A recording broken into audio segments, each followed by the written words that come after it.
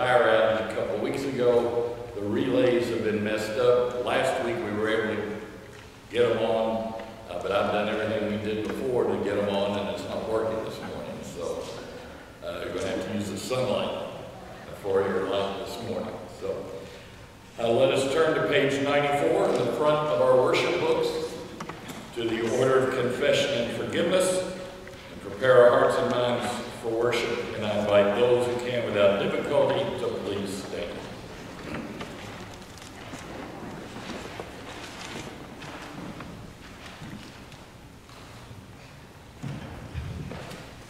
In the name of the Father, and of the Son, and of the Holy Spirit.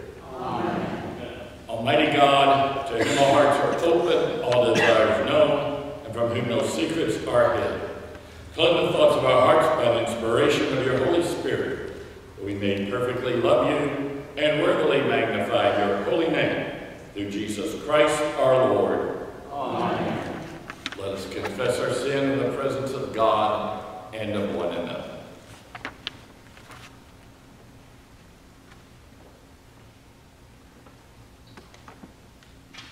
Most merciful God, we confess that we are captive to sin and cannot free ourselves. We have sinned against you in thought, word, and deed, by what we have done, and by what we have left undone. We have not loved you with our heart. We have not loved our neighbors as ourselves. For the sake of your Son, Jesus Christ, have mercy on us. Forgive us, renew us, and lead us, so that we may like your will and walk in your ways, to the glory of your holy name. Amen. In the mercy of Almighty God, Jesus Christ was given to die for us, and for his sake, God forgives us all our sins. As a called and ordained minister of the Church of Christ in measured authority, I therefore declare to you the entire forgiveness of all your sins, in the name of the Father, and of the Son, and of the Holy Spirit. Amen. Let us now turn to hymn 886, Oh, for 1,000 Tongues to Sing. Hymn number 886 in the back of your worship. Welcome to St. John's Lutheran Church in Springfield, Ohio. We are located on Wittenberg Avenue. Our morning service is at 8 a.m. at the drive-in at the Melody and 10:30 a.m. Oh,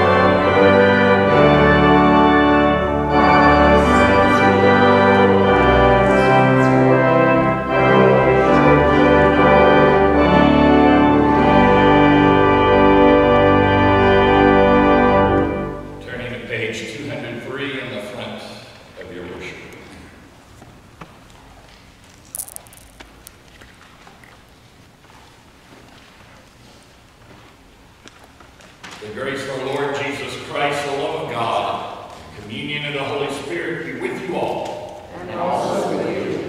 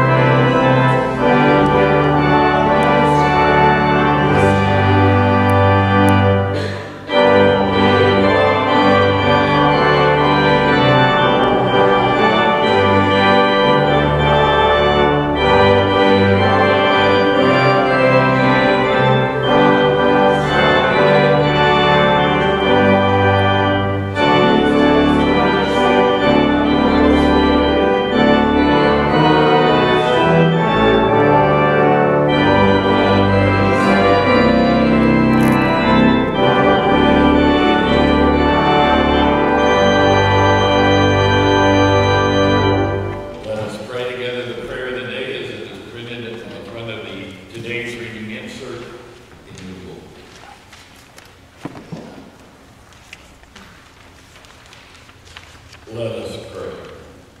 Beloved and sovereign God, through the death and resurrection of your Son, bring us into your kingdom of justice and mercy. By your Spirit, give us your wisdom, that we may treasure the life that comes from Jesus Christ, our Savior and Lord. Amen. You may be seated. Good morning. The first reading is from 1 Kings, 3rd chapter, 5 through 12 verses. At Gibeon, the Lord appeared to Solomon in a dream by night, and God said, "Ask what I should give you." And Solomon said, "You have shown great and steadfast love to your servant, my father David, because he walked before you in faithfulness and righteousness, and in uprightness of heart toward you. And you have kept for him this great and steadfast love, and have given him a son to sit on his throne today. And now, O Lord my God, you have made your servant king in place of my father David. Although I am only a little child, I do not know how to go out or come in. And your servant is in the midst of a people whom you have chosen, a great people, so numerous they cannot be numbered or counted. Give your servant, therefore, an understanding mind to govern your people, able to discern between good and evil.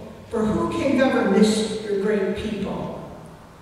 It pleased the Lord that Solomon had asked this, God said to him, "Because you have asked this and have not asked for yourself long life or riches, or for the life of your enemies, but have asked for yourself understanding to discern what is right, I now do according to your word. Indeed, I give you a wise and discerning mind. No one like you has been before you, and no one like you shall arise after you." The word of the Lord. Thanks be to God.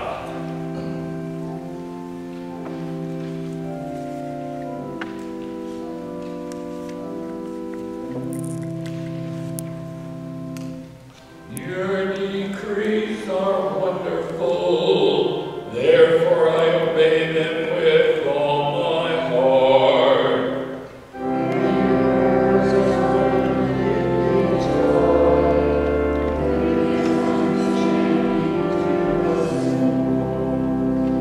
I open my mouth and pen, because I long for your commandments.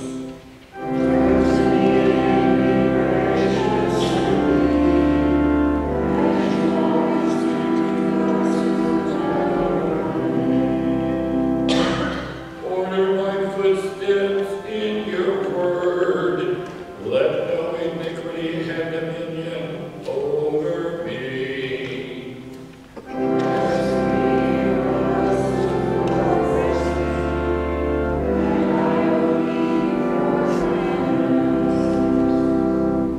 Let your face shine upon your servant, and teach me your statutes.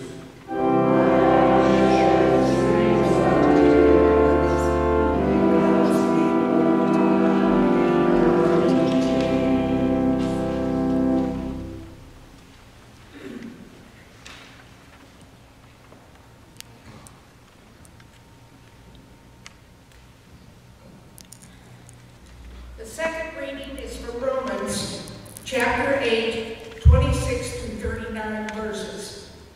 The Spirit help us in our weakness, for we do not know how to pray as we ought, but that very Spirit intercedes with sighs too deep for words.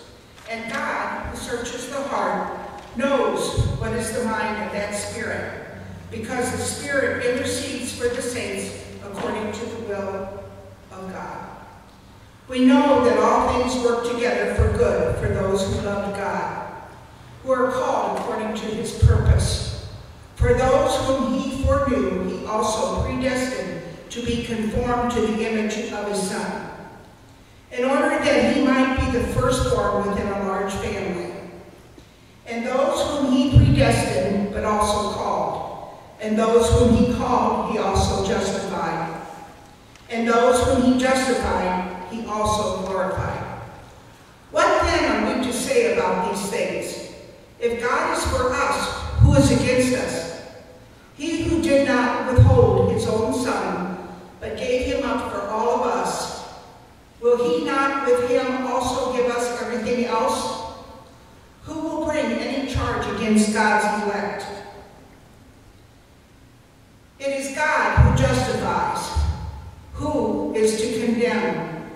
It is Christ Jesus who died, yes, who was raised, who is at the right hand of God, who indeed intercedes for us. Who will separate us from the love of Christ? Will hardship or distress, or persecution, or famine, or nakedness, or peril, or sword? As it is written, for your sake we are being killed all day long. We are accounted as sheep to be slaughtered. No, in all these things we are more than conquerors through him who loved us. For I am convinced that neither death nor life, nor angels nor rulers, nor things present nor things to come, nor powers, nor height, nor depth, nor anything else in all creation will be able to separate us from the love of God in Christ Jesus our Lord. The word of the Lord. Thanks be to God.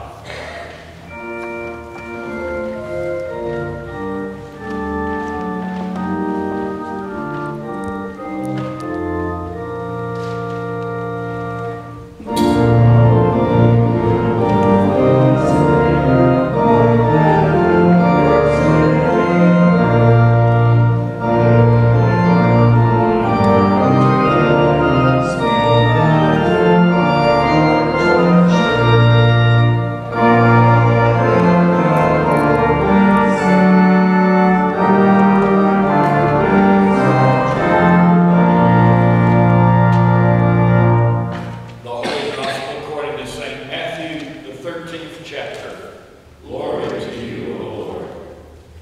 Jesus put before the crowds another parable. The kingdom of heaven is like a mustard seed that someone took and sowed in his field. It is the smallest of all the seeds, but when it is grown, it is the greatest of shrubs and becomes a tree, so the birds of the air come and make nests in its branches. He told them another parable. The kingdom of heaven is like yeast that a woman took and mixed in with 3 measures of flour until all of it was leavened. The kingdom of heaven is like a treasure hidden in a field, which someone found and hid. Then in his joy he goes and sells all that he has and buys that field. Again, the kingdom of heaven is like a merchant in search of fine pearls. On finding one pearl of great value, he went and sold all that he had and bought it. Again, the kingdom of heaven is like a net that was thrown into the sea and caught fish of every kind. When it was full, they drew it ashore and sat down and put the good into baskets, but threw out the bad. So it will be at the end of the age. The angels will come out and separate the evil from the righteous and throw them into the furnace of fire where there will be weeping and gnashing of teeth. Have you understood all this? They answered, yes. He said to them, therefore every scribe who has been trained for the kingdom of heaven is like the master of a household, who brings out of his treasures what is new and what is old. The gospel of our Lord. Praise to you, O Lord Christ. You may be seated. A couple of announcements to share with you. First of all, our thanks for your generosity in donations of food for the pantry last week in our annual Christmas in July celebration. The pantry is very grateful for all that was donated. Also, our thanks to everyone who manned the booth during the county fair this past 10 days or so. Your participation was greatly appreciated, and also appreciate those who stopped by to the booth while it was there. Marty told me this morning that the lady that runs that hall came up to him and said, we were the only booth that had people from when it opened each day and when it closed each night. And a lot of these other booths, even some of the commercial booths that were trying to build up a business, had periods where nobody was manning their booths. So she complimented us on having our booth manned for every period from 10 when it opened until 9 when it closed. So thanks to all of you. Also, reminder the picnic this afternoon after the service. So far, the rain has passed. It looked like it was going to rain at the drive-in, but held off. And last time I looked out the window, it looked like it was holding off. So see you out at the reservoir after the service is over. And the last announcement, I will be out of the office Tuesday and Wednesday. I'm going to be out of town, so once again, there will be no Wednesday night worship this week, as I will be out of town. So now we will, since we have no special music, ask that you turn to hymn 790 in the back of your worship service as we sing Day by Day. Hymn number 790 in the back of your worship.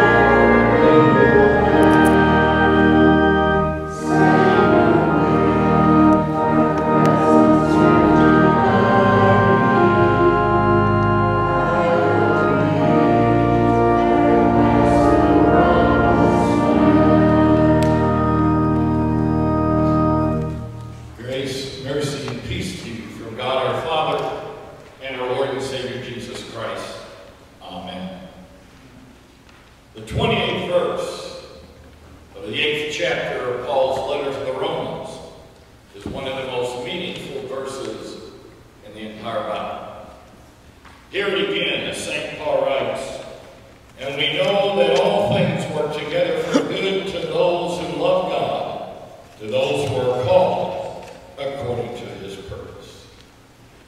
This verse tells us about the nature of God and about our situation in life in relation to God. We often hear this verse quoted, and it is a verse that gives people hope in times of trouble, assurance in times of grief, and confidence in times of difficulty. It is a verse that tells us everything is going to be all right if we just trust in the Lord Jesus Christ. Everything is going to be all right because God works for good.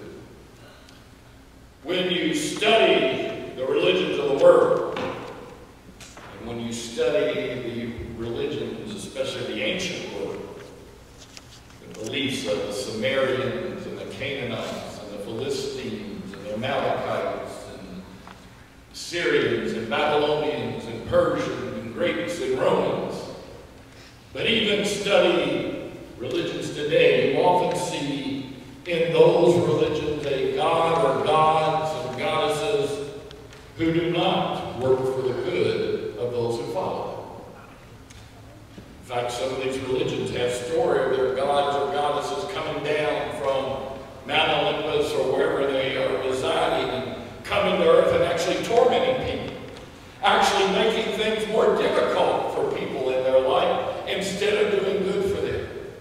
But St. Paul is promising us that those who believe in Jesus Christ, God works for the good. That word translated as good, it means what is useful. It means what is beneficial or benefits others, what is profitable. St. Paul is telling us about our faith in Jesus Christ. Within us, God works in every situation something that will benefit us. Something that will, in the end, although it might not seem like it at the time, something that will be profitable for us, something that will be useful. Because God constantly works for good. The God of Abraham, Isaac, and Jacob, the God of the Father of our Lord Jesus Christ, God our Father, our Creator, only works for good for us. And even in the midst of evil, even in the midst of tragedies, God will work that for the good for those who love Him. So St. Paul is saying everything is going to be all right. If you believe in Jesus and rest upon this assurance that God works for the good. God desires our welfare at all times. He is not a God sitting up in heaven waiting for us to step out of line so that He can zap us or punish us for not being perfect. Instead, because God cares about our welfare, He has given to us things to help us in life. First thing God did in the Old Covenant was through Moses to give us the Ten Commandments. Now, around the time I was in college and seminary in the 70s, there were those people who were beginning to chastise the Ten Commandments, who began to be critical of the Ten Commandments, making ridiculous statements that the Ten Commandments kept people from enjoying life, that the Ten Commandments were a bunch of old laws that prevented you from experiencing everything that life had to experience, that they were things only old fogies would follow, but that if you were hip, if you were with it, if you were living in a modern world, you would ignore the Ten Commandments. Some even talked about them being the 10 suggestions, that, oh, these are just suggestions on how to live. That is all false. God did not give us the Ten Commandments to squeeze the juice out of life. God did not give us the Ten Commandments to prevent us from living life to its fullest. It was the exact opposite. God gave us the Ten Commandments so that we could enjoy life. Because just think about it.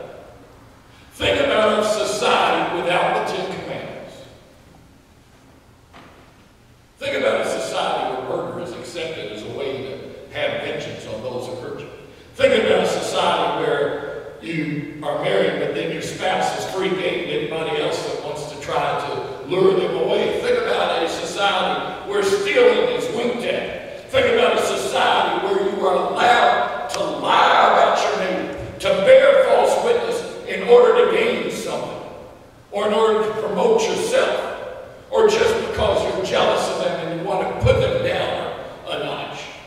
Or think of a society in which covenant is okay. You can covet your neighbor's wife, or manservant, maidservant, cattle, and nothing is done about it.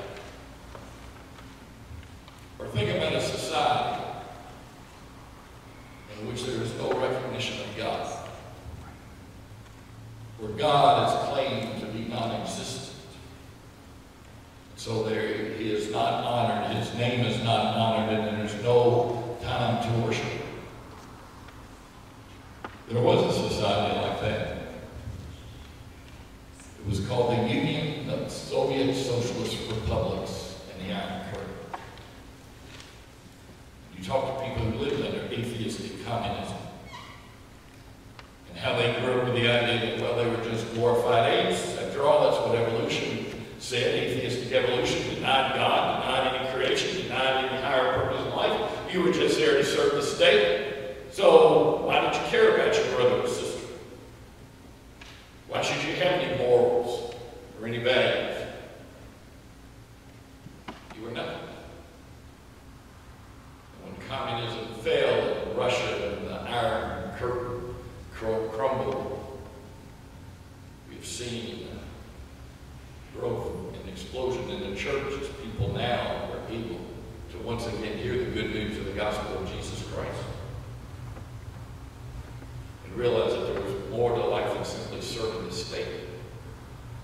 That God had created us to live in community with one another and to serve one another and help one another and to serve God. And then God, being concerned about our welfare, this new covenant, sent to us Jesus Christ, his only Son. Sent him into the world not to condemn the world, but that the world might be saved through him. Sent his only Son into the world to suffer and die on that cross, so that his blood would pay the debt of sin that we owe for the sin that we commit. So that instead of having to try and earn salvation, we were given that gift of salvation by grace through faith, apart from works of the law. God did that for our welfare, to make it easy for us to enter into his kingdom, to be a child of the Heavenly Father, to be an heir to all that Jesus Christ won for us through his death upon the cross. Compare that to the religions of the world and the burden that is placed on them to try to earn paradise or nirvana or heaven or whatever they might call it. All the laws and regulations in Judaism, Islam, Hinduism, Buddhism, Confucianism, Mooniism, Hare Krishna, Taoism, Shintoism, Sikhism, on and on and on. You have to earn salvation. It's a heavy burden.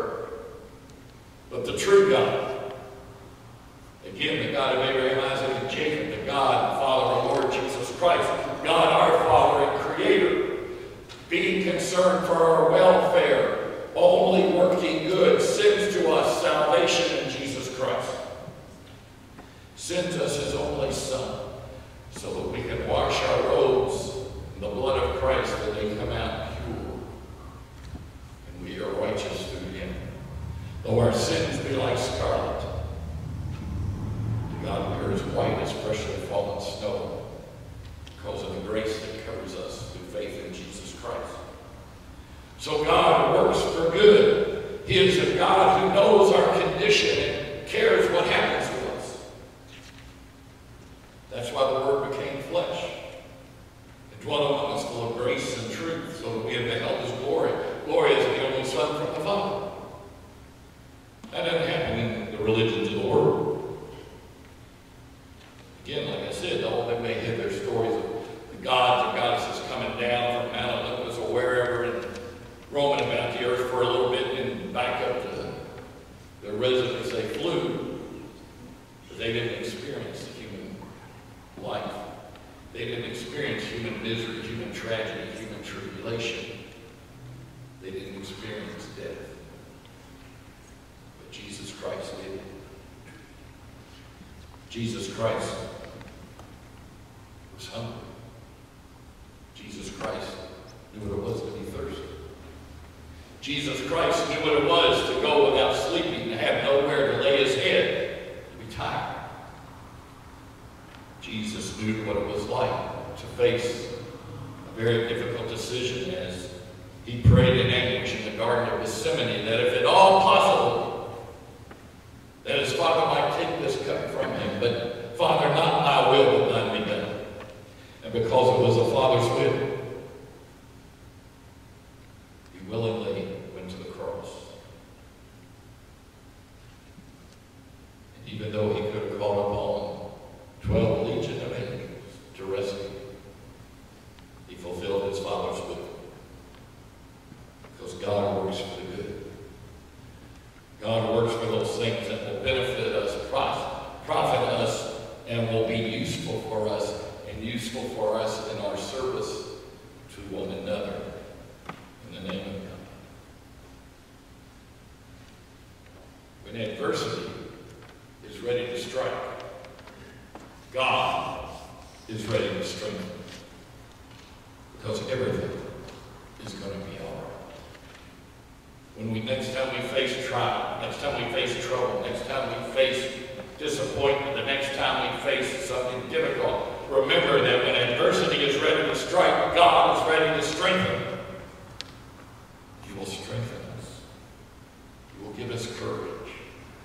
He will give us faith. He will give us whatever we need in order to go through whatever trial, tribulation, or difficulty it is that we are facing. Because God works for the good. He wants us to be his own and live under him in his kingdom. Everything is going to be all right.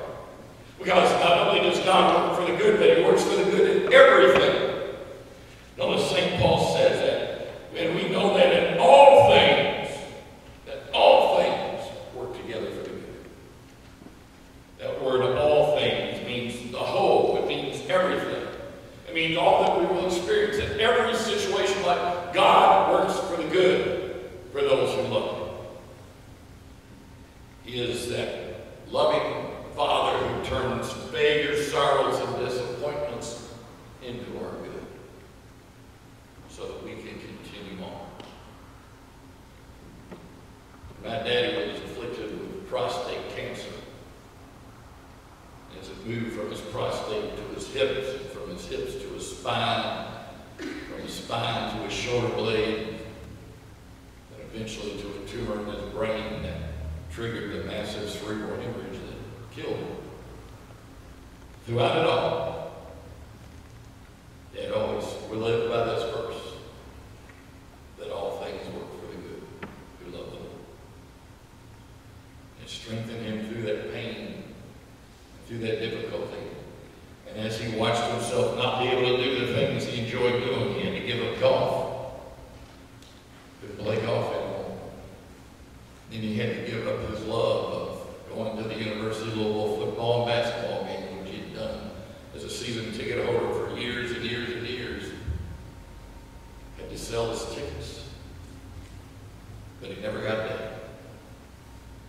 Because he trusted in that Lord Jesus Christ, who through the Holy Spirit inspired St. Paul to give us these words. That in all things God works for good for those who love him. The difficulties in life are not intended to make us bitter, but to make us better.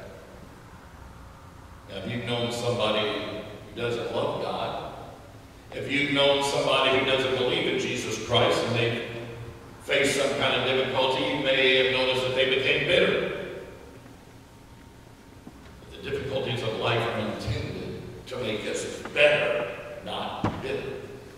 As St. Peter tells us in his first letter, it's like gold being refined. And that is why sometimes there is difficulties in life. Sometimes there are tribulations. Because that is refining us, making us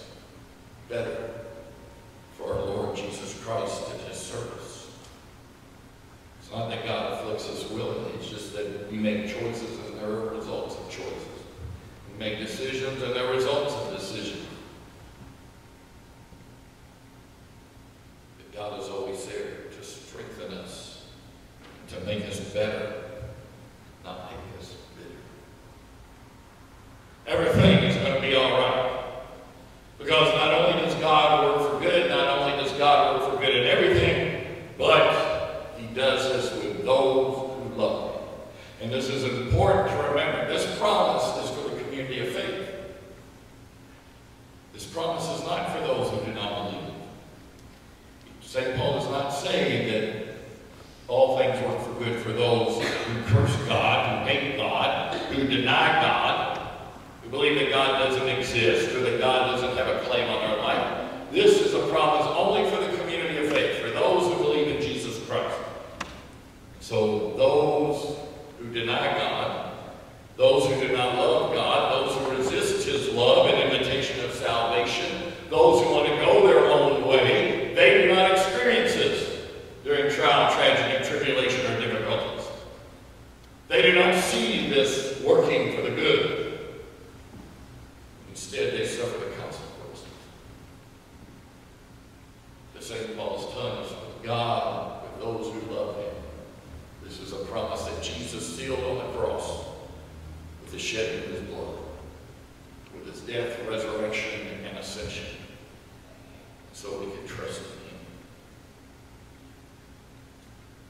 For those who love God, that word love means to find joy. For those who find joy in God, this is a promise. There are all types of things in life that promise us joy. Turn on the TV and TV is filled with, unless you're watching the movie channel, TV is filled with advertisements and commercials to make you happy. And one commercial tells us that all we got to do is get this certain awning that we can roll out and then we'll just be as happy as can be as our patio now is in the shade of his arm. Cologne or perfume tells us we just buy it, put it on, we're going to find all kinds of joy in that because everybody's going to be looking at us. One in the days. We know those things are not true. We know those things disappoint us. We know those promises fail. But in God we find joy. In his Son, Jesus Christ, we find that joy of knowing that all things work for the good. We find that joy of knowing that salvation is by grace through faith, that we don't have to earn it. We find that joy in knowing that Jesus himself is preparing a place for us in the kingdom of God that will last for all eternity. Everything is going to be all right. The word called, for those who are called according to his purpose, the word called means conforming to God's saving purpose. When you're called to the gospel by the Holy Spirit, you're called to God's saving purpose. His purpose for us is to have faith in his Son, Jesus Christ. What is interesting is this word also was translated in other places in the New Testament as saint. A saint is one who is called to be different. St. Paul uses that in almost all his letters in his greeting to the saints in the church in Galatia, to the saints in the church at Thessalonica, to the saints in the church at Ephesus. Not meaning those set aside by the church as being special and called saints, but meaning everyone who believes in Jesus Christ is a saint, because we are conforming to God's plan, to God's purpose, that saving purpose in Jesus Christ. And the word purpose then means God's good pleasure, God's good intention, God's intent is for all people to be saved through faith in his Son, Jesus Christ. God's good pleasure is that all people will, at the name of Jesus, bend their knee and confess his name in faith. It is God's intention, God's good pleasure, that all people gather at the cross of Jesus Christ and cling to the cross and bring their burdens to the cross so that Jesus may lift them, take them for us. God takes heed to our every need. He knows what we need even before we ask him. This is why sometimes in prayer you receive an answer different than that which you are praying for, because God knows your need, and sometimes when you are praying for something, it actually is not what you need, but it will only make things worse than better. So God gives you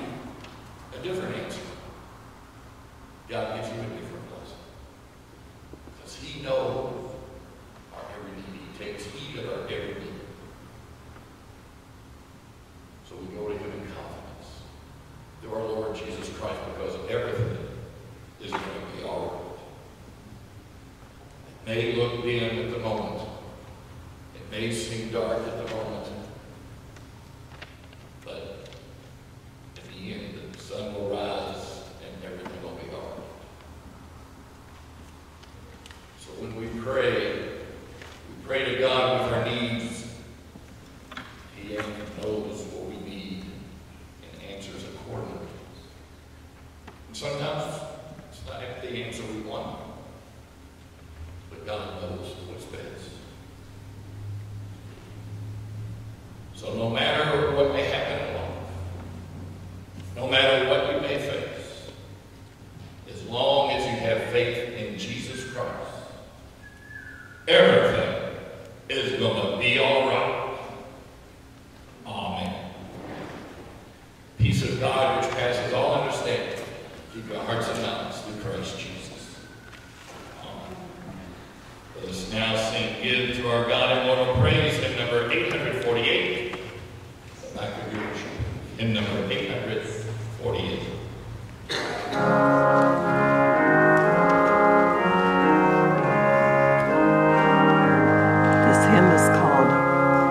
Give to our immortal praise.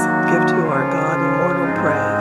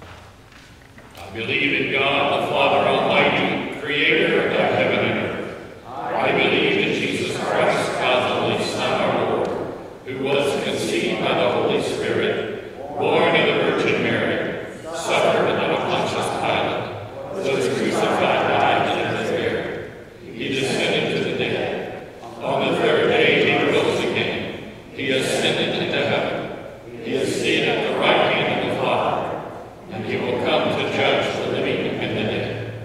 I believe in the Holy Spirit.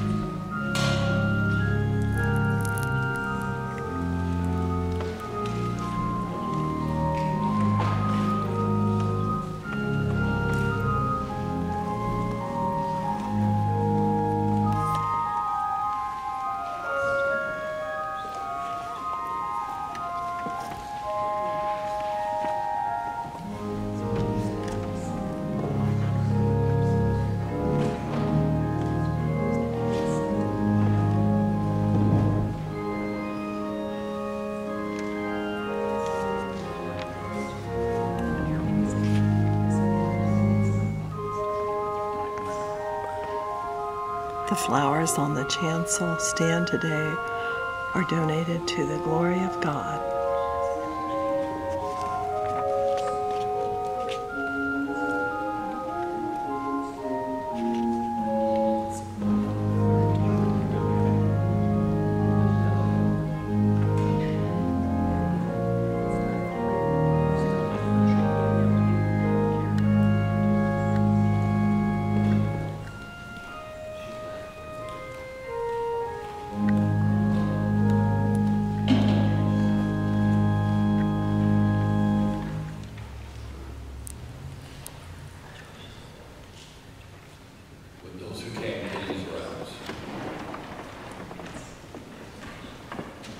Let us pray for the whole people of God in Christ Jesus and for all people according to their needs.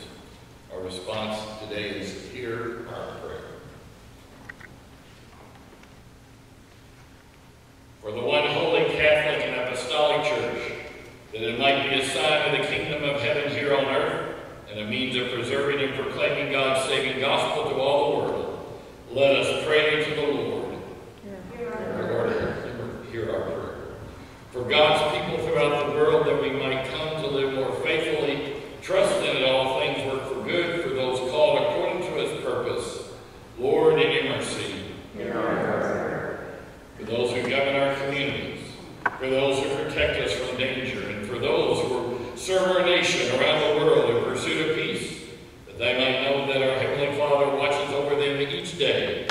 Lord, in your mercy. For those we know, and those unknown to us who are experiencing illness of body, mind, or spirit, that they might know that nothing separates us from the love of God revealed in Christ Jesus our Lord. Lord, in your mercy. For those who mourn, that they might be comforted with the peace that comes through faith in the death and resurrection of Jesus Christ. May they live with a sure and certain hope that all who die in the Lord will rejoice with the Lord in God's heavenly kingdom. Lord, in your mercy. In your hands, merciful God, we commit all for whom we pray, trusting in your mercy, for the sake of your Son, Jesus Christ our Lord. Amen. Gathered into one by the Holy Spirit, let us pray as Jesus taught us. Our Father, who art in heaven, hallowed be thy name. Thy kingdom come, thy will be done, on earth as it is in heaven. Give us this day our daily bread, and forgive us our trespasses, as we forgive those who trespass against us. And lead us not into temptation, but deliver us from evil. For thine is the kingdom, and the power, and the glory, forever and ever.